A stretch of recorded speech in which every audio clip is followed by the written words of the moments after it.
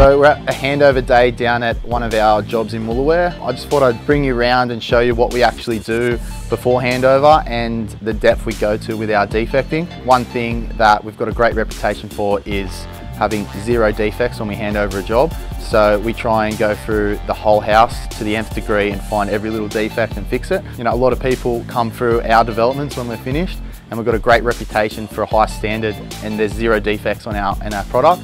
So I want to show you how we get to that and the detail we go to make sure we hand over a perfect product. Okay, so obviously building in 12 weeks, there's a lot of trades on site and everything gets dirty. So as you can see, this is the entry and this cladding is already really dirty. So what we do is go through on our final day and we clean it all. If it doesn't clean off, we'll just repaint it all. So to be honest, the last day we pretty much repaint the whole house. Okay, here we are on the patio. As you can see, it's a really nice black butt deck, but every board that we put down, there's small amounts of defects as we're putting them down. We go through at the end with a Festool sander and get rid of all the chatter on the dodgy boards. So as you can see, this board's got a bit of a defect. We go through the whole deck and we'll find anywhere that we can see a defect and sand it again. You can see there's chips there. If we can't fix it, we'll then take the board out and change it. The painter has got paint splatters on our fresh bare stone cladding. So obviously that's a defect. We need to clean all that off.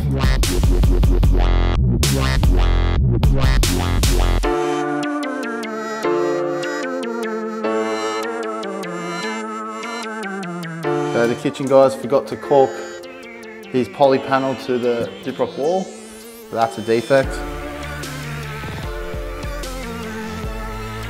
One thing's important when handing over a job to test everything.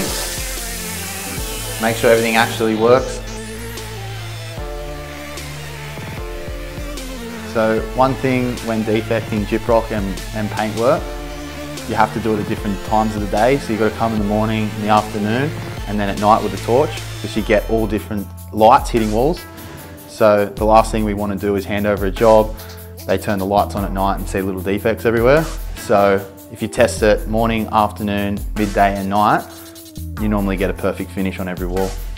My pet hate, the police come and do this and then they don't paint inside there or put a cover thing inside. So you can see the raw timber inside the thing. That's definitely a defect. Another thing you'll notice with these strikers, see this one, that's a pretty rough carpentry job. So we're gonna have to pull that off, repatch it, redo all that to get a neat finish. With the matte black stuff, you do get scratching. So something to be wary of. It's a safer option to use the stainless steel, but the matte black does suit this house a lot, so that's why we've gone with it. But in my opinion, that's terrible carpentry, so we're gonna fix that up. Here in the main bathroom, as you can see, the bath, the window, everything's nice and centered. So you've got the same gaps, window hard to the ceiling again. And one thing that's important, I won't show you now, but we've done it earlier, is to bucket test the floor to make sure no water ponds behind the bath, because obviously kids in the bath are going to splash everywhere and you don't want water ponding and getting moldy in the corners. So it's good to put the bath in and then bucket test it. When handing over a job, one really important thing is to make sure it's all compliant. If a kid was to fall down here or you know, elderly people walking up the stairs, it's really important that we're covered and we've done everything properly. And also to get an OC, an occupancy certificate, everything has to be compliant.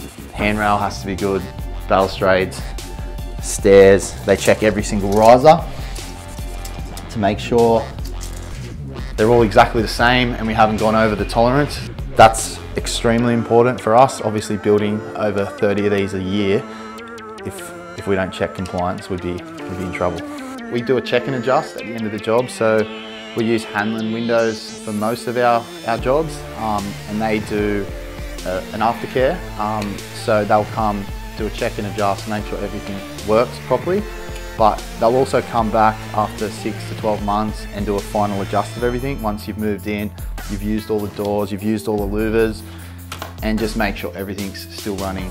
Polished concrete is something we really pride ourselves on to get a really high standard on the finish of it.